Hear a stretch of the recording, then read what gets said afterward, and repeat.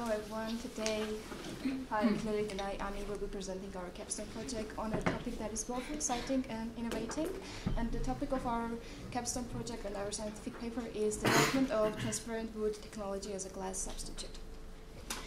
So, in recent years, there has been ongoing concern over the environmental impacts of the current building materials such as concrete and steel, and researchers have been examining new alternative substitutions for the current building materials to make them more eco-friendly and sustainable. One of such materials is wood. However, wood has its own flags. It is not transparent. And here comes our research. We have been examining wood fabrications that would result in wood transparency. But before moving on to our experimental part, let's just briefly go over why do we need a substitute for glass. So, transparent wood, for the advantages, transparent wood is better biodegradable material. Instead of shattering, it bends or slippers. It's 5 times more thermally efficient, and the protection results in low carbon emissions. However, it has also its disadvantages. When used in high-scale production, epoxy resin is used and it's not environmentally friendly. And it is difficult to mass produce because each component is produced in different time frame. For the glass, it is easy to maintain with basic cleaning tools, and it's long-lasting, obviously, but it produces heavy carbon footprint and it's not as thermally efficient as wood. So before, again, moving on to the fabrication part, let's talk about the structure and composition of wood in order to better understand what we did. So here's our wood. It's kind of similar to the picture here. The first 2 layers are called outer bark and inner bark. The outer bark is there to protect our wood from the outside world, so it's losing moisture or drying out or insects in general. And the second part is the inner wood. Its main purpose is to deliver resolved mineral to the rest of the wood. Next is the sapwood. It has more cellulose content. It is softer and has less density, as opposed to hardwood, which is the darkest part of the wood. And it has lignin. We will talk about lignin shortly. But to emphasize what I'm going to talk about, let's just know that lignin is responsible for the dark color of the wood and for the mechanical strength and stiffness. So basically, more lignin means darker color. And the vascular cambium is basically the boundary between each layer, and the central part is called pith, which is the oldest part of the wood, and it has tendency to crack. For the compositional part, as I've said, wood is composed of cellulose and lignin. However, it has also hemicellulose and small content of other extractors and inorganics. While cellulose and hemicellulose are colorless in the range of visible light, lignin is again responsible for the color because of its absorptive properties. 80 to 95% of the UV light that is reflected on our wood is absorbed by lignin, and it gives our wood the dark color. So lignin is the second most abundant organic polymer on Earth, and it is the largest natural source of aromatic monomers. And because of its wide range of properties, it can be used in a variety of industries, not only in construction. It can be used as a biofuel, it can be used as a bioplastic, as a asphalt pavement modifier, can be used in wood dressing and tissue engineering, and as a substitute for vanillin. And now Hayk will talk about how to modify lignin to achieve transparency. So the basic chemical process includes 2 steps. The first step is delignification, meaning the removal of lignin overall. So there are many delignification methods used in industry. So first one is poplar vinyl fabrication, sodium hypochlorite solution, solar-assisted chemical brushing, fabrication by polymethyl methacrylate, bio-based Lyman acrylate monomer method. So basically there are many methods, and we have considered different drawbacks and advantages of using each method and decided to go for solar-assisted chemical brushing. So why did we choose this method? First of all, it is it is relatively environmentally friendly compared to the other methods that I mentioned. It has low chemical usage, meaning there are very few chemicals are required to conduct this process. There is no requirement of using high temperature. A very good advantage is that it does not modify cellulose, meaning it only modifies the lignin part and does not harm the other polymers existing in wood. There are less waste and toxic gases in this process. However, this process also has its drawbacks. For example, although I mentioned that this method is relatively environmentally friendly, use of hydrogen peroxide may generate harmful byproducts if the experiments are not conducted carefully. Compared to the other methods that I talked about in the previous slide, this method is relatively slower, and the effectiveness of this method highly depends on the type of wood that is being used. So the actual process of solar-assisted chemical brushing is the following. First of all, 0.6 to 1.5 millimeter thickness wood samples are being immersed into sodium hydroxide solution. Afterwards, they are being immersed into hydrogen peroxide solution. So in the next stage, UV light is required to continue the experiments. In our experiments, we used direct sun rays to be more environmentally friendlier, but in papers we can find that UV lamps are used as well. And after exposing to sunlight for 1 hour, the wood samples are put inside ethanol for 5 hours to remove additional chemicals from the wood samples and receive the pure, transparent, delignified wood. The next stage after delignification is called polymer impregnation or polymerization. From the image we can see that this part is before delignification and the right part is after delignification. So before delignification, left part is before polymer impregnation and the right part is after polymer impregnation. So since lignin is a polymer, it is filling the inside skeleton of the wood, meaning that so is the base of the wood, base skeleton. So after delignifying the wood, there are many holes and pipes left inside the wood structure. So in simple words, polymerization is a process of filling in that inside structure to maintain, to increase the flexibility, optical properties, water resistance, and other physical properties of the wood. So the wood will be stronger and lose its stiffness before. That was because of the lignification process. So the basic polymerization is the following: epoxy resin, which is a polymer, is being mixed with its curing agent with at ratio 1:2. Afterwards, the wood samples, the already delignified wood samples, are immersed, are being brushed with epoxy resin and used under atmospheric pressure for 10 minutes.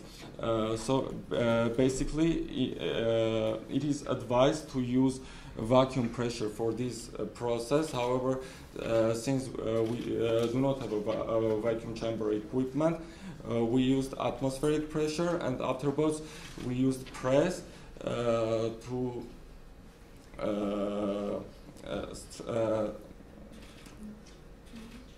merge. So afterwards, after that press, the wood samples are cured to remove from the pressing material. And Lilit is now going to talk about the actual experiment we did and the results. Now coming to the part that we've all been waiting for, our experiments and results. So we conducted our experiment with the process that Hayk mentioned earlier. So we chose various types of wood from pear, apple, oak, and some nut trees. And as you can see, each of them has different color, also different thicknesses. So the first picture you see here is the wood samples after being immersed in hydrogen peroxide and left in the sun to be delignified. So we did the delignification two ways. First way was brushing them with hydrogen peroxide, and the second way was immersing them in the hydrogen peroxide bath. However, we didn't see significant difference between the two ways. As I mentioned, the first picture was them in the hydrogen peroxide bath, and the second picture is them after being dried and ready for the second round of delignification.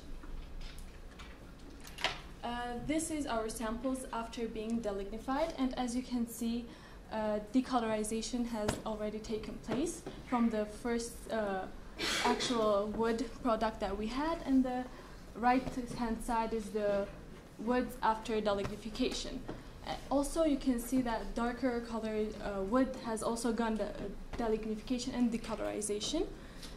Lighter ones as well, and the thickest one as well. However, due to contrasts, it's not very visible. So we wanted to see how much transparency they have achieved. And as you can see here, we have the darkest samples of our wood, and significant difference is visible. After delignification, we wanted to see if our wood has achieved transparency and if we could read through our samples. So we put our sampled wood on paper and tried to read through them. And as you can see, both samples, the light color and the dark colored, have achieved significant amount of transparency. The darker colors are more readable. However, the lighter colors are more blurry. The reading is more blurry and translucent. We have an issue here with the darker colored wood samples because they require more delignification and it's time consuming. And if it was in the industry and fabrication, this would be a constraint. That's why we decided to omit the darkest and the thickest samples of wood and work with the lightest samples we had. After the delignification process was done, we saw that our wood had achieved transparency, and we could assume that polymerization was not required. However, polymerization is also important because lignin is also responsible for the wood's stiffness and mechanical strength. So the first sample here, you see all of them are from the same batch of wood, and the first sample is the initial state of wood without being delignified nor polymerized. The second picture here is the wood after delignification, while the third picture here is the polymerized wood. So the right-hand side part of the wood is only delignified, while this part is already polymerized, and you already can see the significant difference between them. So coming to our constraint and future works. So we faced a few constraints. The first thing was the unpredictable nature of sunlight and the low solar intensity, since we conducted our experiment during springtime. Next was not having required equipment such as vacuum chambers and a press, so we conducted our experiments in atmospheric pressure, atmospheric environment. The next was that the wood samples that we had were hand prepared, therefore they were with a rough edges and not as smooth as we wanted them to be. Next was the absence of materials science laboratory. Coming to the future work, we want to extend our delignification and polymerization processes. We want to test with various types of wood. With the reports that we have read, they used balsa wood. However, we wanted to use wood that were available in Armenia. And last but not least, testing for material properties of the wood. Here are our acknowledgements. We would like to thank our engineering department, our program chair, and the dean. Moreover, we would like to thank our supervisor Asatryan, who was there with us from the first day, for his constant support. And here are our references that we have used. Thank you.